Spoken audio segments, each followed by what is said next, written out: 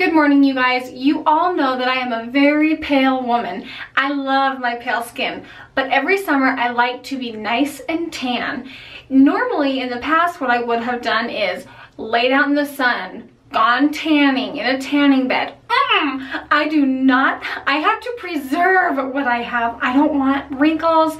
The older I get, the more just how I realize just how dumb I was when I was younger. Tanning is no. Tanning is Now that is said, I love to fake tan and it just feels good. I like the look of being tan. I like the safety of not being out in the sun. And so I've gone through several and I found one that I really like. Now, before I jump into that, what I also like to do is I like to bleach my teeth while I'm doing it, hitting two birds with one stone. Now, usually I like to do this at night. I like to bleach my teeth, put my self tanner on, and then rinse my mouth out and go to sleep. When I wake up, I take a shower. Today I'm gonna try it a little bit different. I have never done it in the day. So the bottle says wait 4 to 6 hours. So I'm gonna wait the 6 hours, take a shower, and then see how well that works. I do have a few tips for you with bleaching your teeth as well.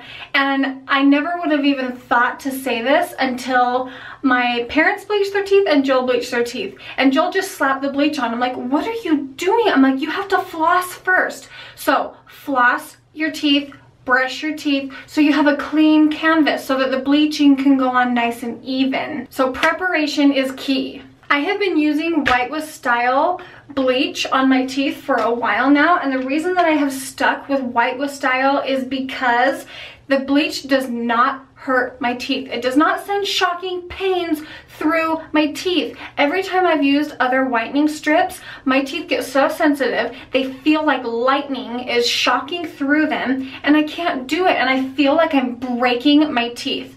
So this stuff does not do that. It does not make my teeth sensitive. It comes with trays, it comes with bleach. I am going to put this bleach in my mouth and then I'm going to show you how I apply my self-tanning. While I am putting the bleach in the trays, I do have a discount code for you guys. I have provided this to you before, and the main question that I had is, hey, this coupon code didn't work. The coupon code Bonnie28 works on the Sparkle White kit. It allows you to get the kit that I like to use for 28 bucks. If you guys need to bleach your teeth before summer, go ahead and check that out. So I'm gonna put this in my mouth and then I'm gonna show you how I self-tan. Like I said, preparation is key. So I have taken a shower, I have shaved, I've used exfoliating scrub, and then when you get out, you do not want to put lotion over your body because you want the tanning lotion to soak into your skin, not the lotion. But I can't do that. I'm way too dry, so I'm going to use a serum. This is my favorite serum. It's not as heavy as a lotion, but it will protect your skin. I also take a lotion and I apply that to rough, dry areas. So definitely your hands. You all know the people that self-tan because they have orange hands, orange elbows, orange knees. Put lotion on your elbows, your knees, your feet, and your hands. And then you are going to want to put on gloves. Some people use a mitt. I like to use gloves. So this is my favorite tanning lotion. It's tanning wise. I will leave a link for it down below. It is very intimidating looking. Look at this. It's like green, brown, disgusting. Anyway, I'm going to start with sections. I'm going to start with my upper arm, and when you do your legs, you're going to do the same thing. You're going to start with your thigh and then work your way down. So I am staying clear of my elbow. You are going to want to rub this in like crazy. You just keep on rubbing. You do not want streaks or lines. So you just take your time and you rub it in until you do not see lines. I like that it's super, super dark formula, and then once you rub it in, you don't see it as much. So I know it might not seem like you're getting a tan on, but you really are. So you can see I'm staying away from the elbow until there's not very much left on my glove. And then I go over my elbow and I go into my armpit. So that looks very smooth to me. Now I'm going to do the lower portion of my arm, and when you do your legs, you do the lower calf once you get done doing your thigh. So I do the exact same thing. I rub it through the center of my arm, I blend it up with the top of my arm, and I'm not going down onto my hands or my elbow.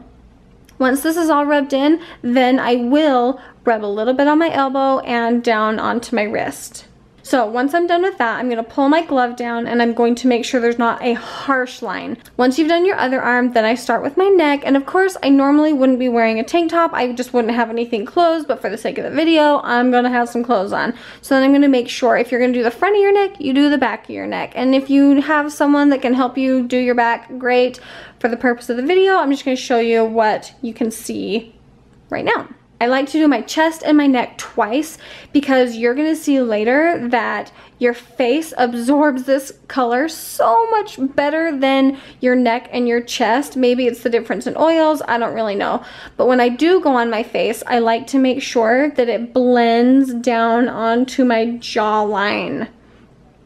Nothing's gonna be worse is if your face does not match your neck. So I like to just really get in there. Some people do not even tan their face, period, and they just use darker foundation when they get ready. But it's summertime, a lot of times I don't wear makeup, and so I definitely do my face. Some people break out, I don't know, I don't really have a problem with it. Once you're done, you do your hands last. Take your gloves off, pump a little bit onto your hands, and you blend that line from your wrist onto your hand. I start with a little bit. I'll go in with more, but you just want to start with a little bit and rub it in just like you would lotion. And I work quickly because this stains your hands so fast. It stains your hands so fast. Your hands are like the driest part of your body, just like your feet. So rub that in and do a very thorough job.